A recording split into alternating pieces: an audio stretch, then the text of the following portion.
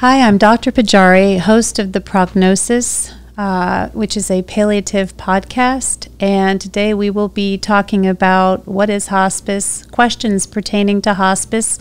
My guest today is Evelyn Perrez Rivera, who's back for more questions. So welcome and enjoy. The next question that we have is, what does the hospice benefit confer? Meaning, there are very specific things that hospice offers its patients. And a lot of times families are very surprised to hear that hospice, the way it's stated, is such a rich benefit. It's something that you earn, by working or having Medicare or even Medicaid or an insurance in place. So let's talk about what hospice gives the patient specifically. So the model of hospice, as mentioned earlier, is an interdisciplinary team. So what does that mean? That they are different people from different disciplines providing the support for that patient. Who are they? Okay, so we have the nurse. Usually that is the case manager, an RN. There is a CNA, and that CNA is so valuable to the patients because that CNA will come out and help with the daily care of the patient. He or she will come in to the home or to wherever is hospice for this patient and assist for about an hour and a half, just to do the basic hygiene. It may be tidying up around the bed, changing linen, simple tasks like that. And I must say, we have a podcast that is devoted to CNA care. So just to mention that too. That's wonderful because they are an integral part of the team. And many times, patients and families that are reluctant to buy into a hospice because of different myths. It is through that offering that we get them to try the service of hospice. So we mentioned a case manager or a registered nurse, which is usually the case manager on the case. There is the CNA. There is a social worker at a master's level.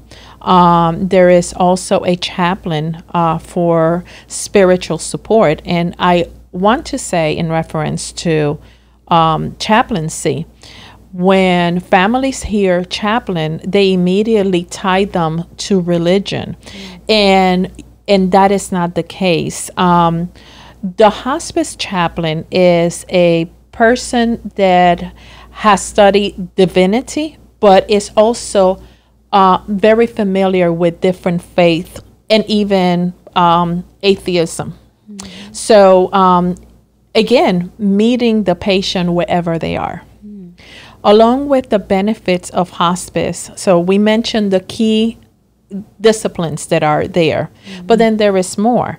There is the medications that are related to the diagnosis of why you are in hospice. There is the equipment, if the patient needs a hospital bed, a wheelchair, a bedside commode, a shower chair, whatever. Even Hoyer lift. Even a Hoyer or lift. Or like we said, non-invasive ventilation or, a lot of equipment. A lot of equipment, oxygen. So that is also included under the hospice benefit. Let me see what I'm missing. So there is the DME, that is called the durable medical equipment. There is the staff. There is the medications. Well, one thing I'd add on staff is physician oversight. Yeah, without you, we would not be anything. Which I'm just laughing, but physician oversight is a big part of it too, right? Yeah. Nurse working with the physician really well, having the social worker, having the chaplain. Medications, such a huge aspect. Getting medications covered. And one other thought there is with medications is that we do cover quite a bit, but medications also for comfort. Yes. And I was going to mention, this may fall with the prior question, but one of the misconceptions in coming on service with hospice is also maybe I can't, and this ties into medications, maybe I can't see that provider for a condition I had whom I'd like to continue to see, but hospice doesn't necessarily, you'll come on for a diagnosis, but for unrelated diagnoses, you can actually still see another provider still, and you can also go to the hospital if you need to, and not necessarily revoke hospice if it's an unrelated condition, if you're going to the hospital. And so these are important things to know too, right? You can revoke at any time. But I mention that because medications, you may be able to continue getting essential medications you need for an unrelated condition. So things are really assigned to hospice or kind of outside of hospice. But we provide a lot. But and also hospice can help those patients navigate on changing medications, and we have done that a lot, and depending where they are at in their trajectory, we might be able to simplify a regimen. I have seen you do that many times, and having all those moving components, that's what makes hospice services such a rich service. Yes. One other thought with medications, just my mind's going with all that we're talking about. Absolutely. So I manage the medications and we make sure we're adjusting the medications. I may even manage, a lot of times patients are satisfied enough with being on service and not having to go out anymore for hospitals or for other visits. They want to stay home and have things managed by us.